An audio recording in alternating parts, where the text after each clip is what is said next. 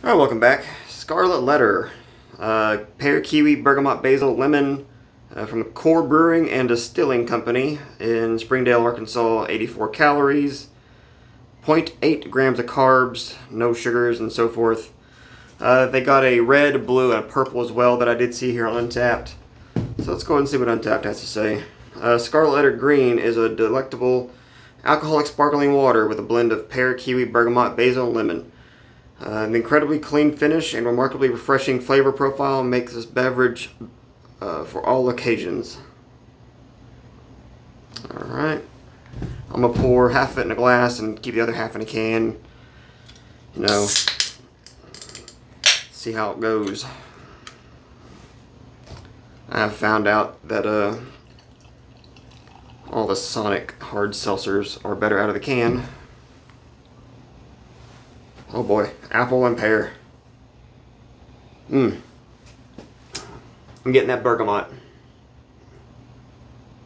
That smells fucking good. Whew. Cheers.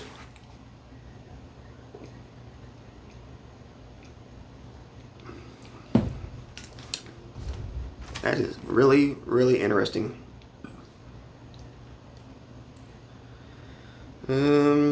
Trying to see if anybody even said anything. Unique, definitely taste the basil. I'm getting more of the bergamot. It's kind of taken over the basil, I guess. No candle and date on the can that I could see.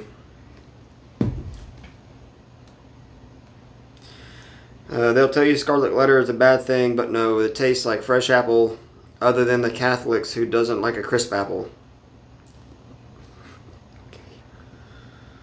You say so, buddy.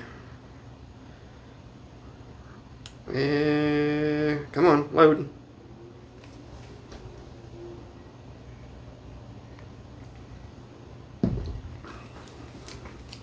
I guess I do get the basil, but that bergamot's really like a lime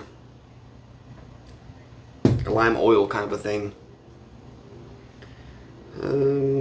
Wow, surprised. Very refreshing. Quite a burst of flavor, and then the dry seltzer finish. For a seltzer, it's quite good. Rating based off of seltzer, not against other style of beers. Only seltzer I've had with pear flavor. Yeah, same here. Alright, so I'm not going to dig too deep.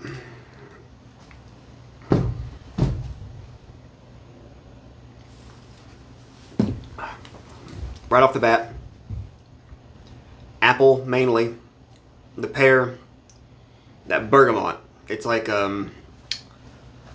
imagine lime spicy. Not like hot spicy, but like, it's got some like clove and cinnamon and cardamom type thing going on with it. I don't know about the basil. I'm not particularly getting it. Maybe out of the can it'll be different. Let's try the can.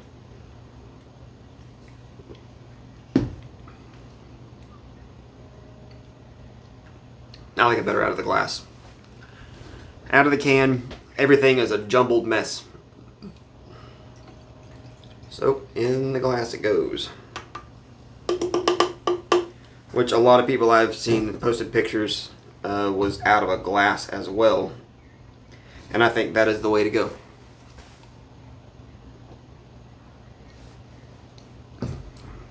Also out of the glass, it seems a little sweeter. And it's not as dry. Probably because some of that carbonation goes away.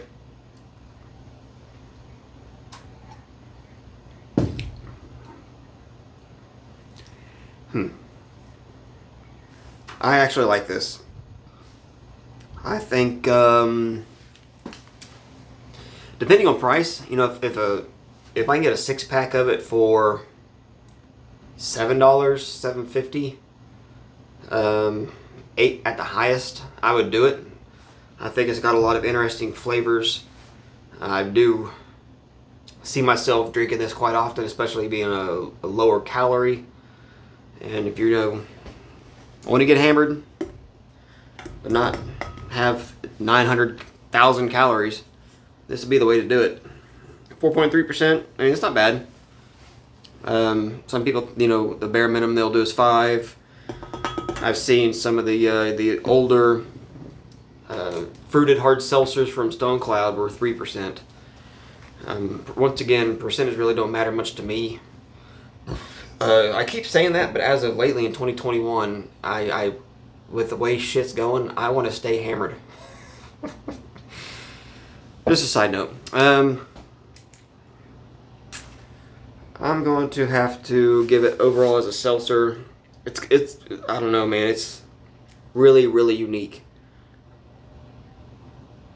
9.5. Only because I wish the basil was stronger. I don't know what kind of basil they even used. If it was like a Thai sweet basil, oh god. Oh god. Yeah, I'd give it a lot better score. So, alright, there you go. Show you the can, I guess. Once again, they got this in blue, purple, and red, I think, as well. Maybe orange, I don't know. Check Untapped. We'll be seeing you.